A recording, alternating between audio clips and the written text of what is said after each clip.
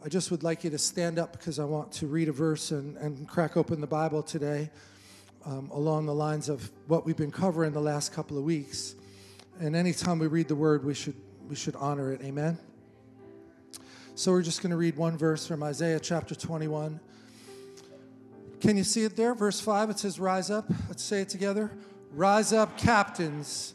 Oil your shields for battle, for your enemy is at the gates. And I just designate everybody here a captain right now in the army of the Lord. And I speak by faith that our shields are oiled for battle. And the enemy at the gates is challenging but will not win. The enemy at the gates is already defeated because we walk out the truth that you've given us, Lord, today. Help us to understand the power of the shield of faith that Paul talked about, the shield of faith that would cover us and that we would understand the spiritual warfare dynamics. Open our eyes, not in a spooky, crazy, weird way, but just to understand the way the kingdom operates in the earth. The kingdom of darkness is offset and conquered by the kingdom of light. We are in that kingdom. You've taken us out of darkness and brought us into your marvelous light, and we will declare the goodness of the Lord in the land of the living. In Jesus' name, amen. So it's called Rise Up Captains, but it's also tied into Ephesians 6:16, where Paul talks about the shield of faith. And just a quick review, 2 weeks ago on the 15th, I spoke from Ephesians 5, verse 8. It says, you were once darkness, but now you are light in the Lord. And that was the picture that I got from the Lord. It wasn't that Peter once was in darkness. Peter once was darkness, right? And now is not only in the light, but is light. And I want to shine as brightly as possible. I hope you do too. Amen.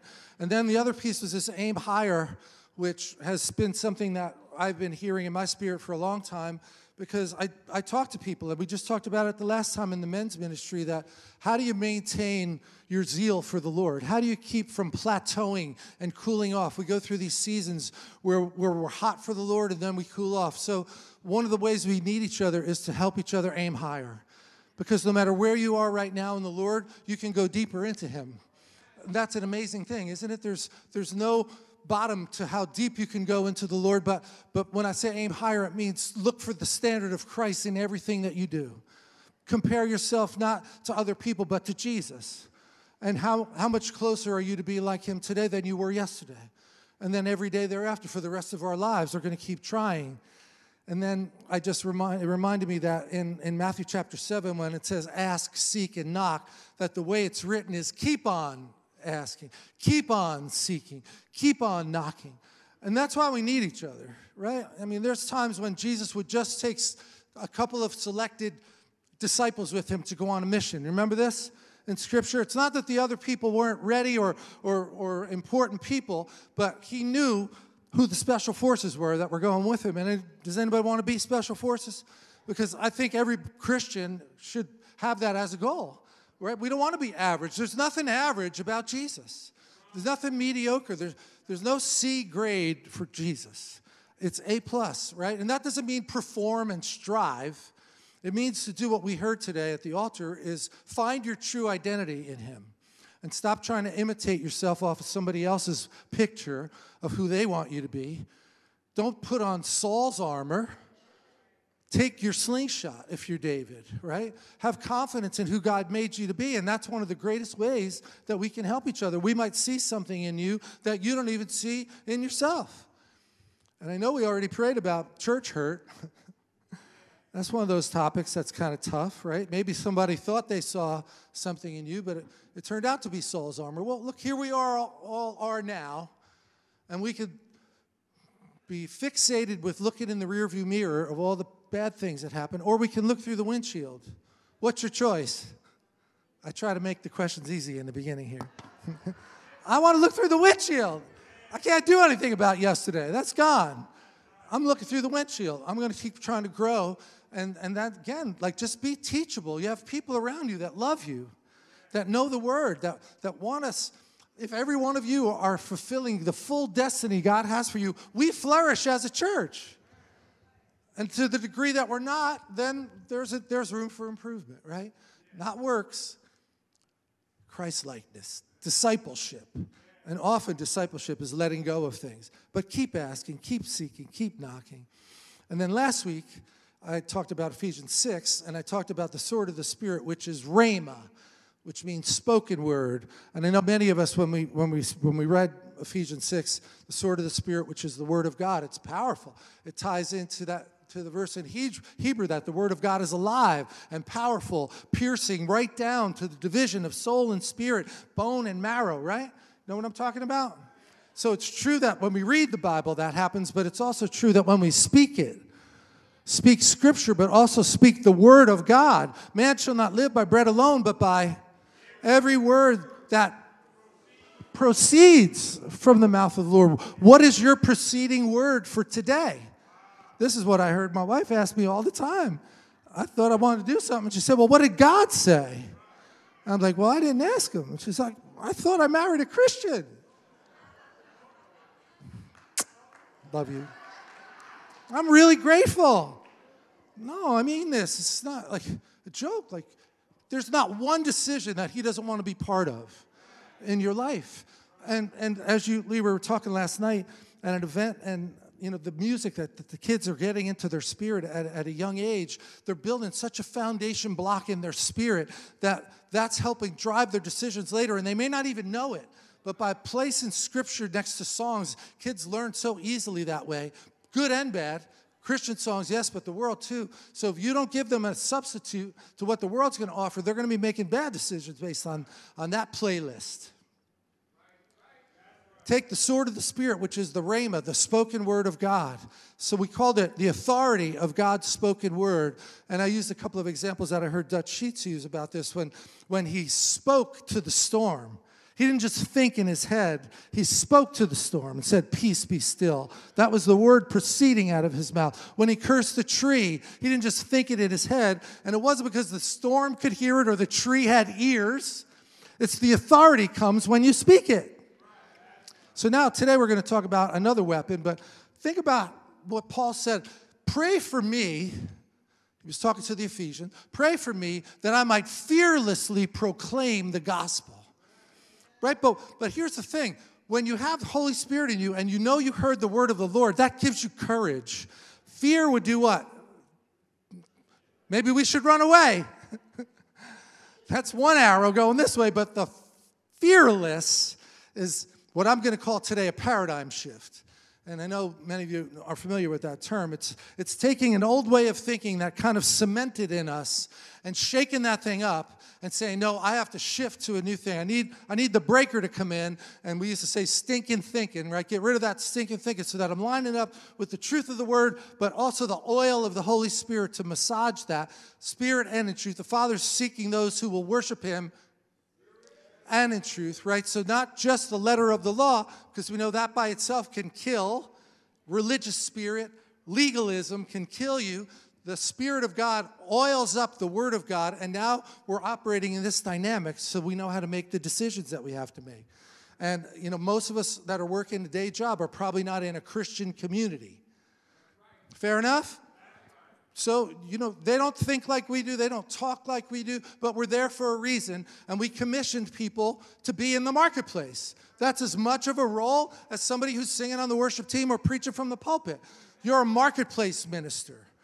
Or you're home. You're at home. And so many more people are homeschooling their children now because we can't trust what they're being taught in the public schools. Who would have thought? Paradigm shift. And that's the picture of us walking into something, moving forward. When Peter wanted to come out of the boat, he had to take a step of faith. Often, faith requires us to move because we can think about it, but action is required. And inaction can be a decision too. And it might be a bad decision. It might be a good one. You just don't know. We're supposed to live in this dynamic relationship with the Lord, knowing his word and listening for his Spirit to direct us, surrounded by people who love God too, who we can talk to, and the iron can sharpen iron with each other. And, you know, a lot of us don't need to be reminded of how bad COVID was as it relates to isolating us from each other. Forsake not the assembling together with the other believers. So today, I'm using a verse from Isaiah as my text, which says, oil your shields captains. Oil your shield for battle, for your enemy is at the gates.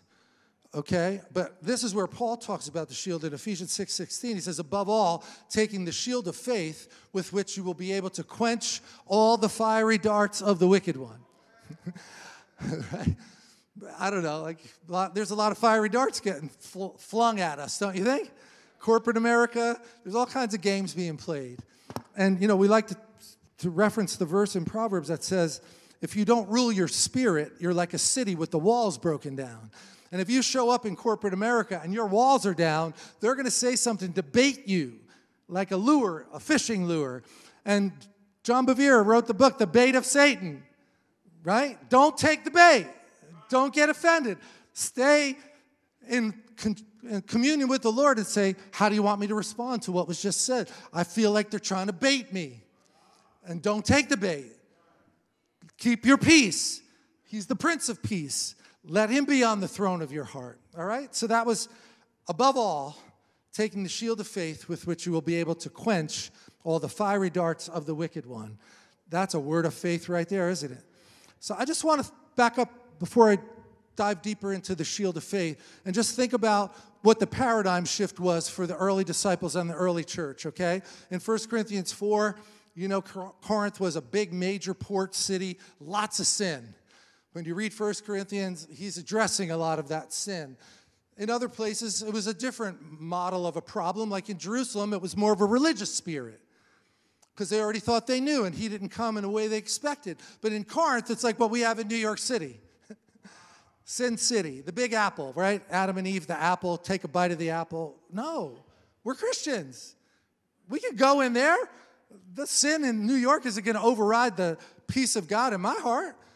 The word that we have, greater is he in us than that sin. All right, so he says, let a man so consider us as servants of Christ and stewards of the mysteries of God. And then similarly, in Matthew 13, the disciples came and said, why do you speak to them in parables? And Jesus said, because it's been given to you. Can you say it's been given to me? If you're his disciple, it's been given to me, come on, to know the mysteries of the kingdom of heaven. I'm going to interchange that with kingdom of God and kingdom of heaven being the same thing. That there is a kingdom he wants us operating in here in the earth. Not just when we die and go to heaven. If you're a Christian, that's the assurance that you have, that's where you're going. Right? So this might be very familiar to you, but to a lot of people, they just think it's about when you die and go to heaven. The reason you get saved is an insurance policy to keep you out of hell. That's aiming way too low. You can live an abundant life right now. The thief is the one that steals, kills, and destroys. But Jesus said, I came to give you an abundant life. And when your children come to know the Lord, that's abundance. When you see your children walking in truth, that's what John said, I have no greater joy than to know my children are walking in the truth. And if they're not walking in the truth, that could be a great sorrow, couldn't it?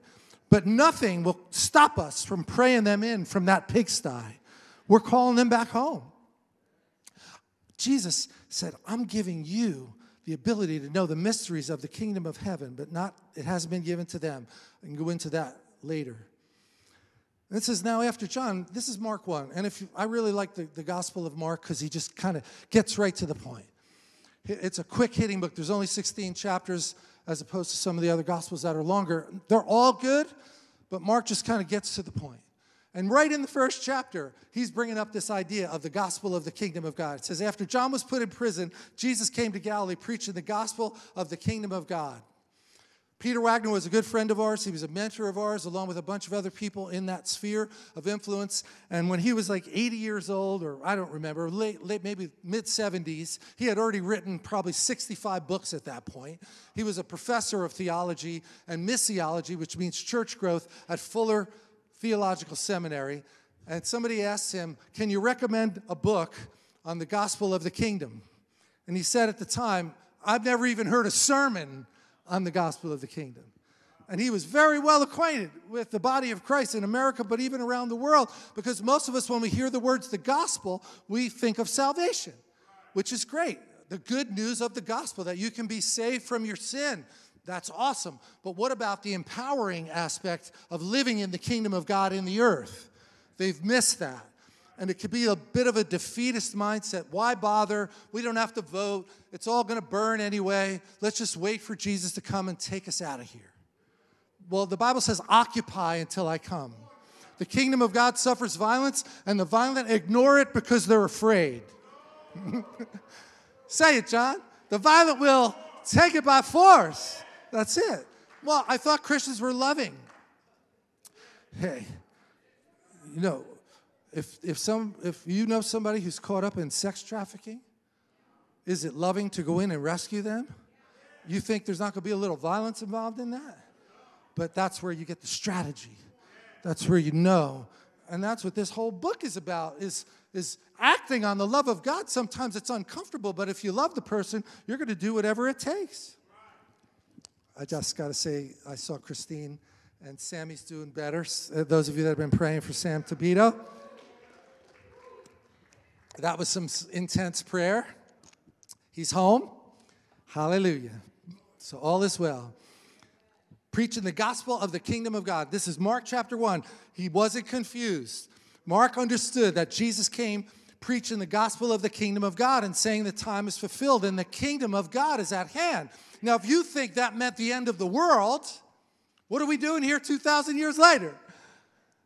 Clearly didn't mean that. He was letting us know that there's a way to live this life outside of God's kingdom, and there's only one other choice. That's darkness, the kingdom of darkness, or inside God's kingdom. I'd rather have that one, but you can't get into his kingdom unless you're born again. This is right out of the Gospel of John. Unless a man is born again, he cannot see the kingdom. And then he says later, he cannot enter into the kingdom. So you can't enter it if you don't see it. And that's another one of these mysteries. Because in America, the culture would make it look like you're weak to be a Christian. Until a football player dies on the field.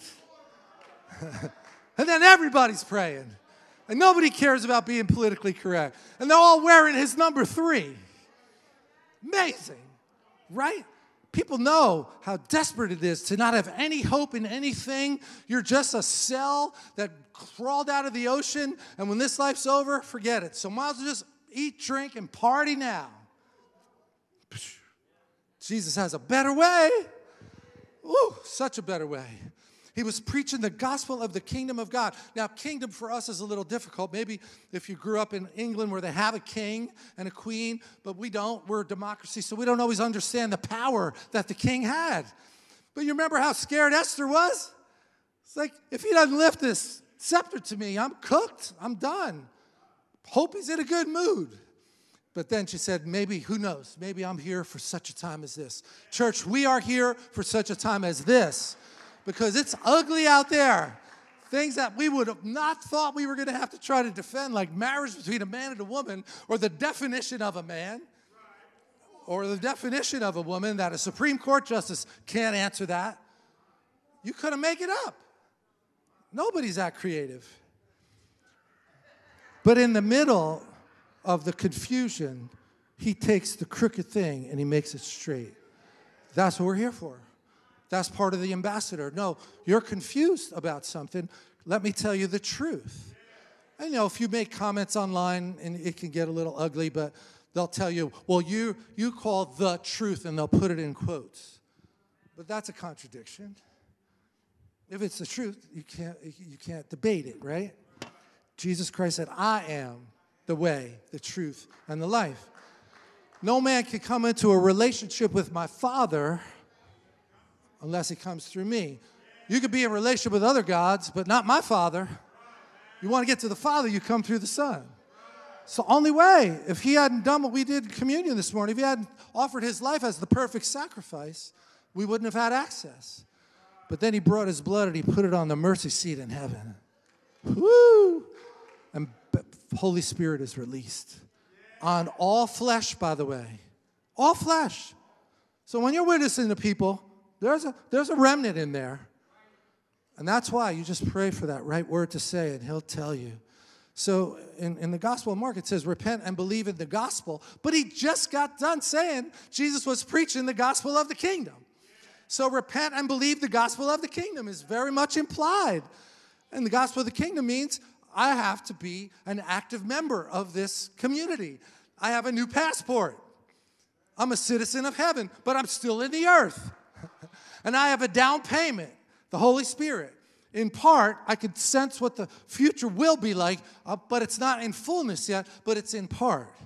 And I can operate on that for the rest of my life. I want to get to know Holy Spirit more and more and more.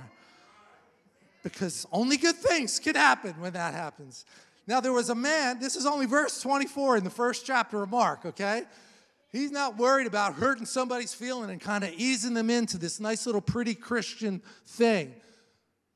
He says, there was a man in their synagogue with an unclean spirit, and he cried out, let us alone. This is a man saying, let us alone. All right, well, that's not what you normally hear. You might hear it in this church. Actually, I hope you do.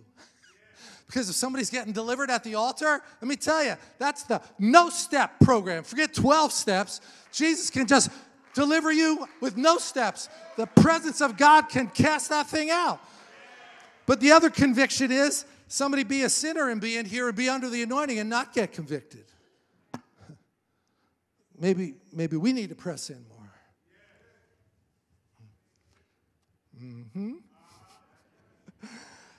This kind only comes out by prayer and fasting. I want a different translation. And these unclean spirits said, let us alone, Jesus. What have we to do with you, Jesus of Nazareth? Did you come to destroy us? Yes. 1 John 3:8, for this purpose the Son of God was manifest, that he might destroy the works of the devil. As the Father sent me, I'm sending you, Todd. That's your assignment. Destroy the works of the enemy with the love of God, not with a weapon. You don't have to get violent. I know who you are, the Holy One of God. But Jesus rebuked him, saying, be quiet and come out of him. So, 7 words. It's a big, long prayer of Jesus. Be quiet. Come out. He didn't have to go very long. Didn't have to scream. Got authority. Authority of the spoken word. Rhema. It's the right word at the right time. That's the sword of the Spirit. Cuts right through because it's him speaking through you. Open your mouth, he said, and I will fill it. Let's trust him to do that. And when the unclean spirit had convulsed him and cried out with a loud voice, he came out of him. And they were all amazed. That's what happens in a paradigm shift. They were all amazed. It's like, what the heck is going on here? Even the apostles, when they were in the boat and he spoke to the storm, they said, who is this guy? We got in the boat with God.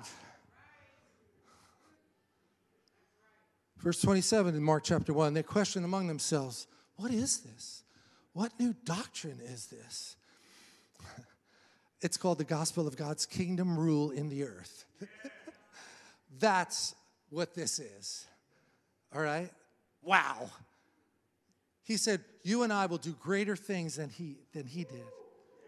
And you could think, well, that's kind of prideful, isn't it? No, we're just reading the book. But what about stepping out in faith? You know, John Wimber used to say he would not be at the end of a diving board and there would be an empty pool. And he said, God, fill the pool and then I'll jump. And God said, no, jump and I'll fill the pool on your way down. That's faith. Woo! Step of faith, man. Peter walked out of that boat onto the water. That took a lot of faith. Try not to criticize Peter, because when you get to heaven and you say you denied him 3 times, he goes, yeah, but I walked on water. How about you? I said, silver and gold have I not, but what I do have I give to you. Rise and be healed. Pretty good.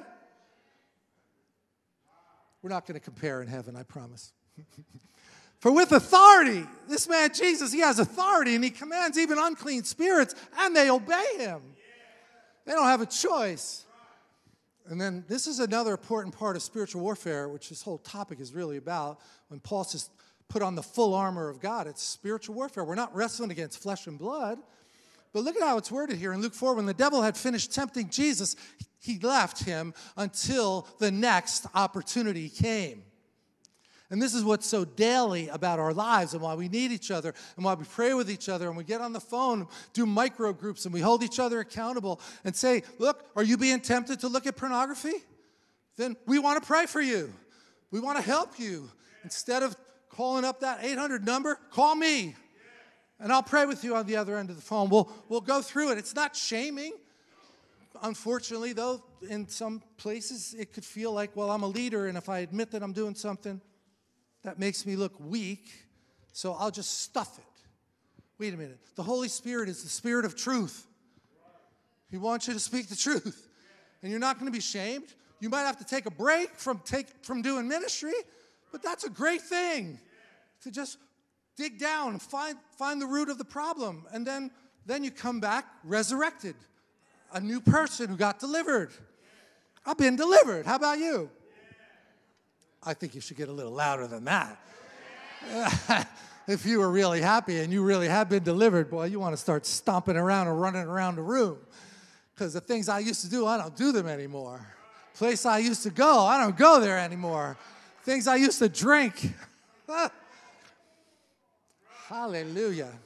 So real quick, this is just a New Jersey fast-talking version of Ephesians 5, because sometimes you read the chapters separately, but I really think we can make a case that 5 and 6 don't really have to be divided, because it's one letter to the Ephesians from Paul, and he's got a very strong mission. You could see it when you lay it out this way. In chapter 5, he says, be imitators of God as dear children. He's writing to a city that was full of idolatry to the goddess Diana, right? We know this from the book of Acts. Ephesus, big church, eventually run by Timothy, right? I think I got that right.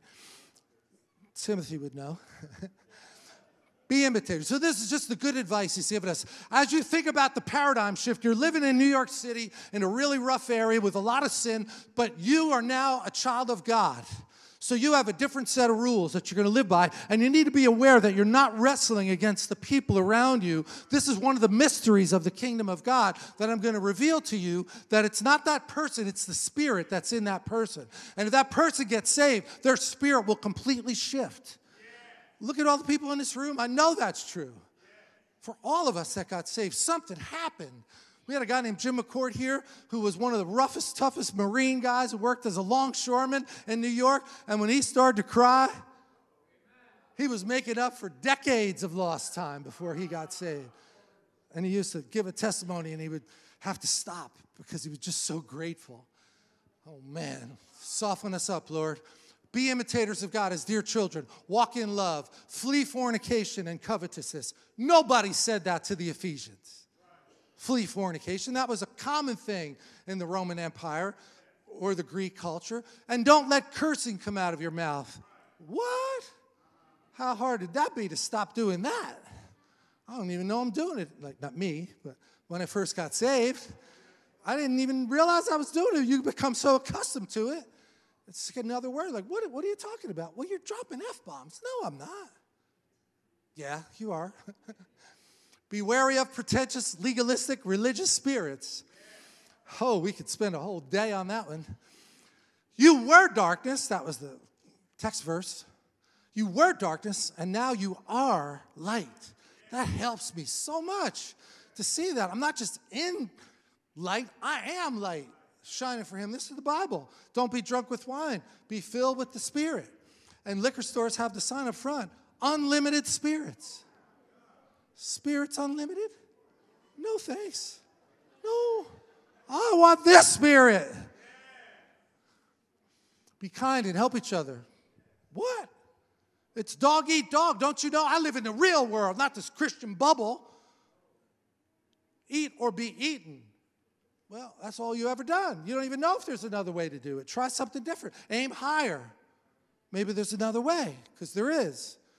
Live with an attitude of gratitude. Submit to one another out of respect to the Father, our common Father. Now, he's specifically speaking to husbands and wives as we're about to go into the end of chapter 5. But we submit to one another out of respect for Christ. If we have a disagreement, it doesn't have to be a screaming match. We get an elder. We try to referee whatever the problem is. If there's still a problem, we take it up, right? That's what Jesus said to do. Don't treat them as if you never want to see them again. Try to reconcile. Most of the time, it's a misunderstanding. It's not a huge thing, but it can get out of hand, can't it? So then it gets to wives, submit to your husbands. We'll just end the service now because that's all he said about this, right? No. Husbands, love your wives as Christ loved the church. So you start loving her, she'll respect you. I'm not sleeping on the couch tonight, man. No way. Children, obey your parents. See, look, why would somebody have to say that? Well, they lived in a culture where they didn't. Honor your mother and father so life goes well. Like what? First commandment with a promise. There's no difference between 5 and 6. He's just still giving them advice about it. And then he goes ahead a little bit. Fathers, don't provoke your children to wrath. That never happens. Father issues in our culture? Horrible, right?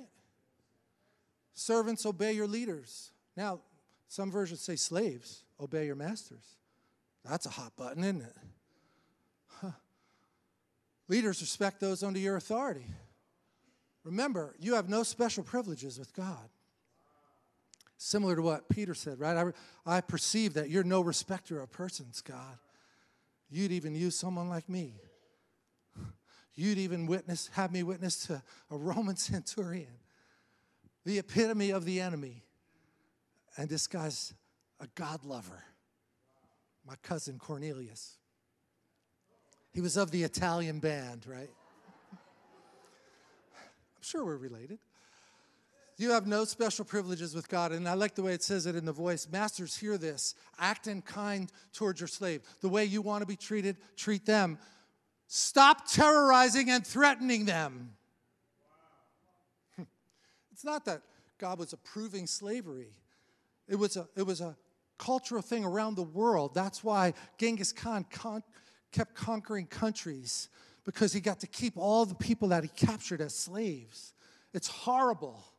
Without a Christian in England, it doesn't end in England first and then end here in the United States not long after. William Wilberforce, read the book. It's an unbelievable book about how one man made it his commitment to stop slavery in England. I'm not defending it. Slavery's horrendous. How about abortion? Is that horrendous? It's legal in America, right? So there's always going to be pagan people doing pagan things. Hallelujah that it stopped. But don't underestimate the point of Christianity was to end it. That's how it did end. Another day's topic. Don't forget that you have a master in heaven who does not take sides or pick favorites. Finally, brothers and sisters, this is Ephesians 6:10. Draw your strength and might from God. Put on the full armor of God to protect yourselves from the devil and his evil schemes. And we'll get people that come and visit, and they say, can you recommend a church that's a little less stimulating? Like, do you really have to yell into the microphone and blow shofars and play the music so long? Like, what's wrong with you people? We're grateful. We're grateful that we got saved. Who the Son sets free is free indeed. Come at 11 if you don't want worship. Come at 11. It's like a platter, at a Chinese buffet. Take what you want. There's people here at 9 o'clock praying. I mean, it just sets the table, doesn't it? It's so beautiful. So, put on the full armor. Well, I thought God was love. Why do you have to talk about all this warfare? He's just love. Well, because if we don't understand that, pagan people take over the culture, and our kids get indoctrinated with lies. So it's a failure. It's a negligence. If we had a license, we would be sued for negligence. Right? Why didn't you get involved and run for the school board? How can you complain if you weren't willing to invest any time and try to change it? This is what he's saying to me. Okay? Let it begin in the pulpit. Judgment begins in the house of the Lord. So we are taking steps to help people get more involved. Yeah. I'm old enough not to care anymore. I don't have to be politically correct about all this stuff. And it never was supposed to be that way anyway. So we keep going. We're not waging war against enemies of flesh and blood alone. No, this fight is against tyrants. Pimps, authorities, supernatural powers, not against demon princes.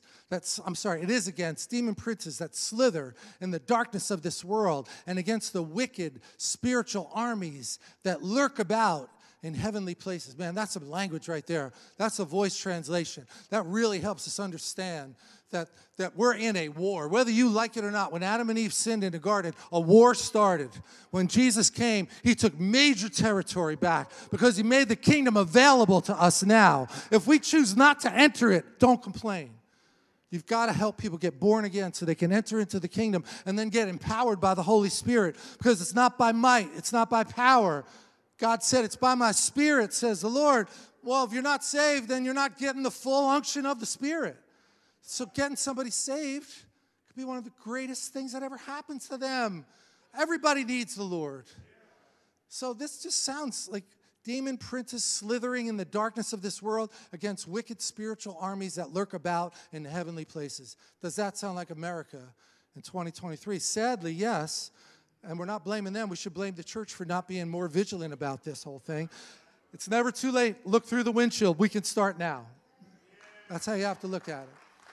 So then he says, above all, taking the shield of faith with which you will be able to quench the fiery darts of the wicked one. Don't you love that? Now, some people, when they read it, say, above all means it's the most important one of the gifts. But I would recommend that you get a book called Dressed to Kill by Rick Renner.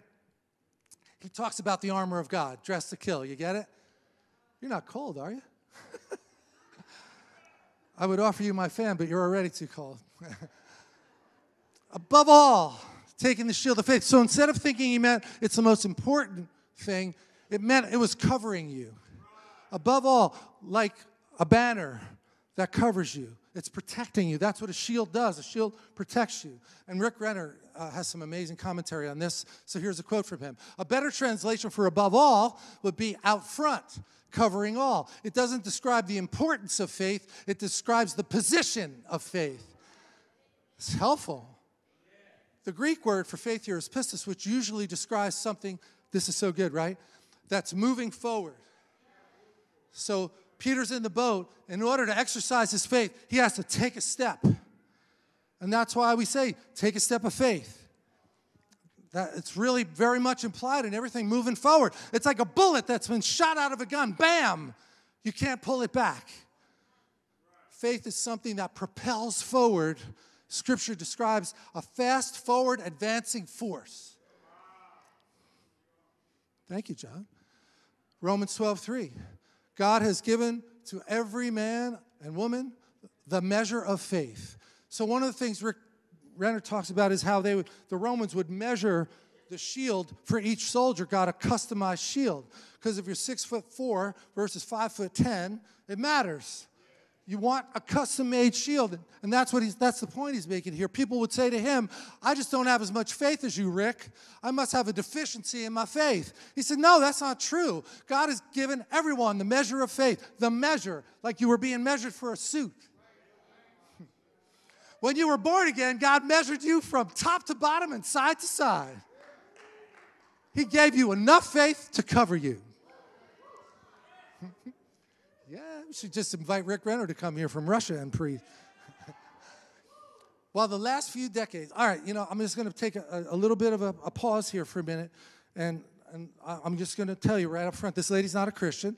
She's Jewish. She's a person of faith. Her name's Abigail Schreier. She's a writer, and she's brave.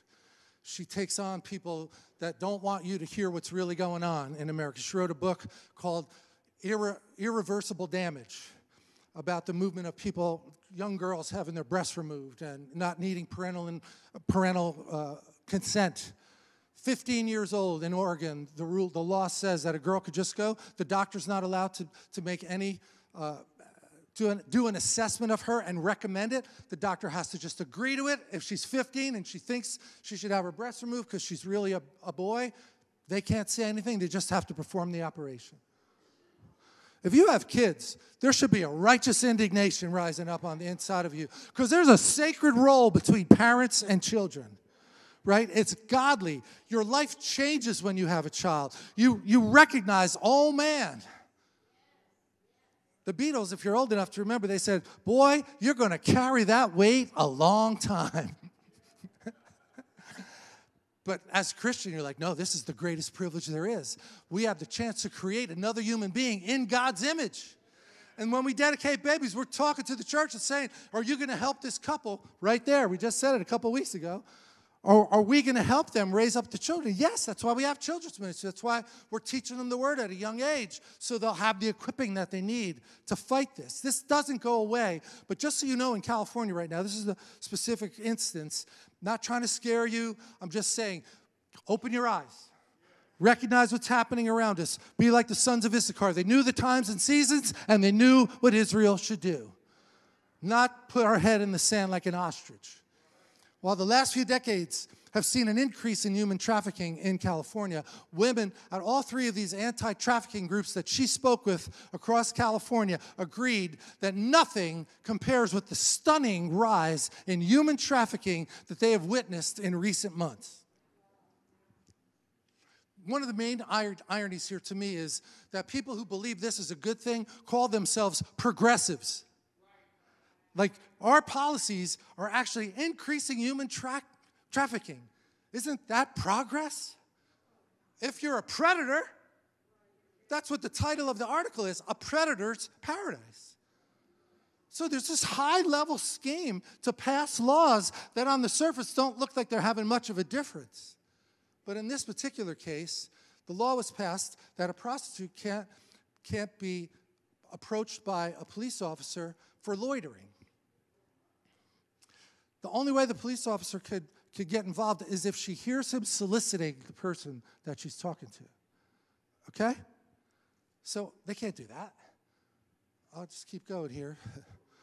He's talking to this woman named Powell. Her last name is Powell, who was formerly a sergeant for the Los Angeles Police Vice Division, knows the city streets. This lady knows the city streets intimately. She was a sergeant. Over the last 6 months, this woman says, the number of prostitutes has doubled. This is since that law was passed that the police can't stop anybody for loitering. Meanwhile, Abigail Schreier's saying, it's not hard to see that the prostitutes, they're wearing bikinis at night, walking on the street. Like, this should break our hearts.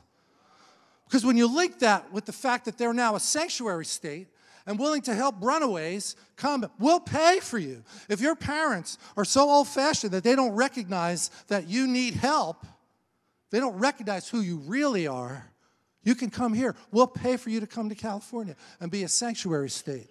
Well, sanctuary means safe. Human trafficking is not safe. You've got to be careful when you talk about this. It doesn't mean there's not a point that people do need compassion if they're confused about their sexuality. In no way should we ever come across as not feeling empathy for that. But the whole culture, what did you think when you were 14? What did you think when you were 15? When I was 14, I got a pimple and I thought I was going to have it the rest of my life. Did you? Like, you don't know? Like, oh my God, I have a growth on my face. Changes, doesn't it? You're going through all kinds of hormonal changes and things that you might think at 13 or 14, you would look back on and say, oh my God, I'm so glad they didn't let me make a decision. We're promoting that now. They can't go serve in the military. They can't vote, but they can have body parts removed without parental permission. Are you kidding me? We got to wake up. Sorry, this is not okay. All right, I'm almost done. Thank you. Let's go back to the beginning. Rise up, captains, oil your shields for battle, for your enemy is at the gate. And then this is really a sobering one for me. This is another place where it's referenced. O mountains of Gilboa, may you have no dew or rain, no fields yielding offerings of grain. For there the shield of the mighty was defiled, the shield of Saul no longer anointed with oil. So I told you, anoint your shield with oil is the title, but we're really going to get into what that means. Now we are going to get into what that means. Because why would they have to anoint their shield with oil? First of all, if you're a Roman soldier, you're going into battle with a lot of gear, so you can't afford a metal shield. So they learned over time, almost like a baseball glove, if you played Little League or you helped your son when they would get a glove, you had to oil it, right, to soften it up. So you soften up. The shield is made with leather on it, but it's got to stay oiled because then you're going to soak it in water so that when the fiery dart comes, it doesn't have a chance. But if there's no oil and there's no water, you don't have a shield because it's going to light your shield on fire. Who's the oil? Who's the water? The Word of God. Oh, wow. I think we have to say that the shield of America will not be taken away. The anointing on the shield of America, which was founded as a nation to spread the gospel. It was religious freedom, and we have more than anybody else. Now we get pigeonholed behind, don't get behind one certain person who's running. Politicians aren't the answer. Jesus is the answer. But you still have to take a stand in the culture.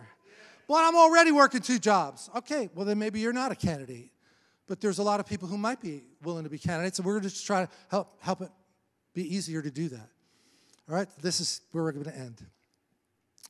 Here, we just said it, right? The shield has to be oiled up with the Holy Spirit in combination with the water of the Word that cleanses us. So what a great way to live your life.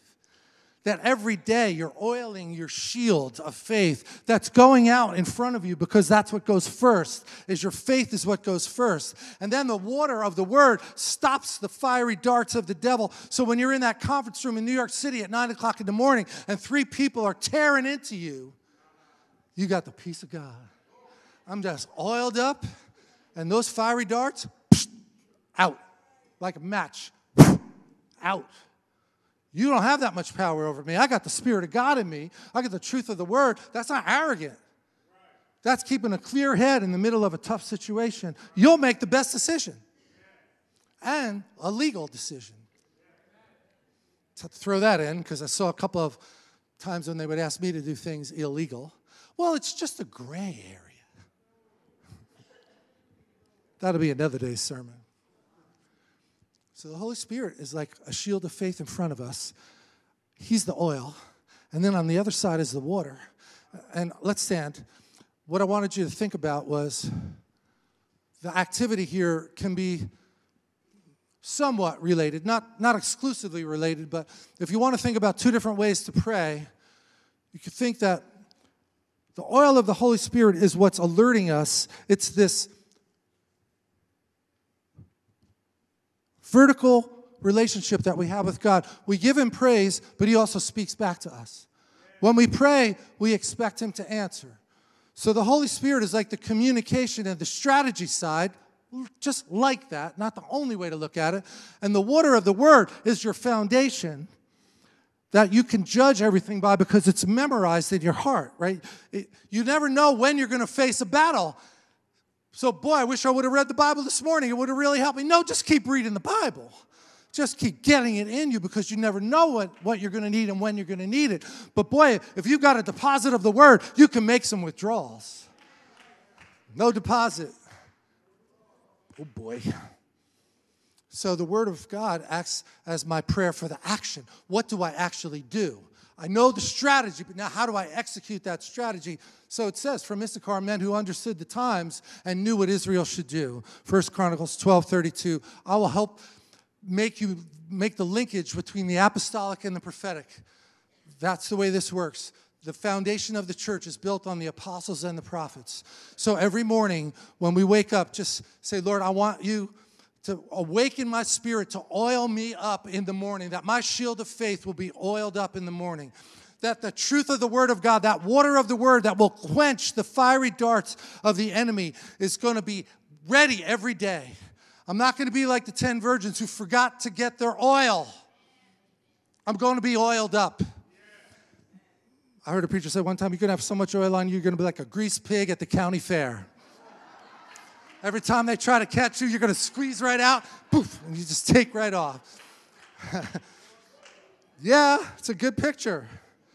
Because you need the grounding in the Word, but you need the real-time access of the Spirit of God on the inside of you. And I talk about Sully a lot, if you know that movie. He only had 208 seconds from the time the birds hit the plane until they were on the Hudson River. It's just a little over 3 minutes. He didn't have to cognate and grab the book and figure out what steps to take. He just acted out of his impulse. He was fluent. He knew. Nobody had ever practiced for this before. Nobody knew what to do. He just started taking steps. Something kicked in and just started taking steps. All the people lived. He was the last one off. 155 people lived. This is a picture of how God wants us to live every day. And look, one of the things that you'll see is that you're going to make some mistakes. So be quick to apologize to people. And they like that when you come to them and say, I'm really sorry about the way that conversation went down. I feel like I was a little too disrespectful. That's not who I want to be. I'm trying to aim higher. Would you forgive me? I think they're going to say, no, I hope you burn. Call the deliverance team on that one. So my final piece is just oil your shield in your connection with the Holy Spirit. Saturate your shield with the Word of God, and then live your life where you will quench all the fiery darts of the enemy. So can you lift your hands? And we thank you that you have revealed to us the mysteries of the kingdom, that we're not wrestling against flesh and blood, that our shield of faith goes before us, but we can oil that shield. We can saturate that shield in water so that it will not burn, that we can move forward with confidence. That's what faith is. Faith is moving forward with confidence, not running. There's no weapon, there's no piece of armor that protects me if I flee from the enemy. And we say America is at play right now. It's going in the wrong direction, and you have the answers, but we need a translation for 2023 on how to put this to work so that we can see a shift and a revival and young people being spared from the evil that's being done to them, and that parents too, Lord, would wake up and recognize this amazing privilege that they have to steward the lives of their children. We don't want to be judgmental, legalistic people. We want to have the empathy and compassion that you had when you were here, but we also have to put our foot down and say, thus far and no more. This thing is going to reverse, not by my power, but by the name and the authority of Jesus, Lord. Let it be so in the Somerset Hills, in Jesus' name. Amen. That's my prayer for today. So we have a lot of people on the prayer ministry team that will be up here to pray for you. Maybe something got stirred. Maybe you don't know the Lord and you would like to learn more about this. We'll pray with you. We'll equip you. We'll give you Bibles. There's no fellowship today. If you want prayer, please come up that aisle right there, and we'll have prayer ministers across the front. Have an awesome day. We love you.